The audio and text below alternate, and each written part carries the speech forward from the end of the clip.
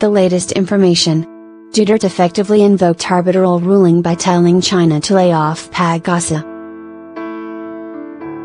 President Rodrigo Duterte effectively invoked the arbitral ruling that spelled out the Philippines' sovereign rights in the South China Sea, West Philippine Sea, when he recently told China to lay off Manila-occupied Pag-asa Island, his spokesperson said Monday.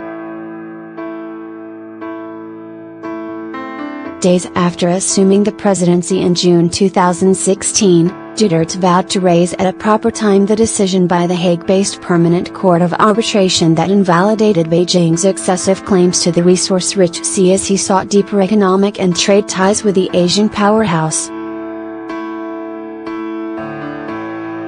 He also said going to war with Beijing to defend the country's interests in the West Philippine Sea was not an option because it would be a great loss to the nation. But as reports of Chinese vessels surrounding the Pag-asa Island came in, Duterte said on April 4 that China should lay off the area and he would deploy soldiers there for a suicide mission if Beijing touches it. Effectively his previous statement earlier when he said did not touch our property and if you do any harm to our soldiers, we will respond in kind that effectively has already made a very strong assertion of sovereignty and statement relative to the arbitral ruling, presidential spokesperson Salvador Panlo said at a news conference. Asked if the public should take it as the president invoking the arbitral ruling, Panlo said, "Exactly. Yes." Panlo reiterated the Philippines' call for China to avoid any acts that will be considered as harassing Filipino fishermen in disputed waters or that might provoke hostility and it can even affect the bilateral relations between two countries. The palace spokesman also said China should respect the arbitral ruling although they do not believe in it. As we said earlier, as far as we are concerned there has been an arbitral ruling issued by a tribunal based on the law on the seas and accepted by international law. So we feel that we have a judgment which has a stamp of permanence. It cannot be taken away from us, he said. Panlo earlier invoked the arbitral ruling in countering the statement of Chinese Foreign Ministry spokesman Lu King that the Spratly Islands or Nansha, as the Chinese call them, were part of Chinese territory. Beijing does not recognize the ruling and has maintained sovereignty and ownership over nearly the entire South China Sea.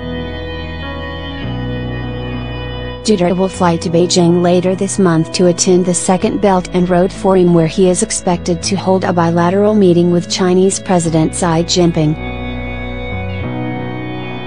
The palace said the developments in the South China Sea may be discussed. That will be the president's call, whether to raise the arbitral ruling, Panlo said. Usually, in a bilateral meeting, the host makes an opening statement. And in that opening statement, the host can raise whatever issue he wants. And then, the invited visiting head of state responds. In that response, he can raise an issue he wants.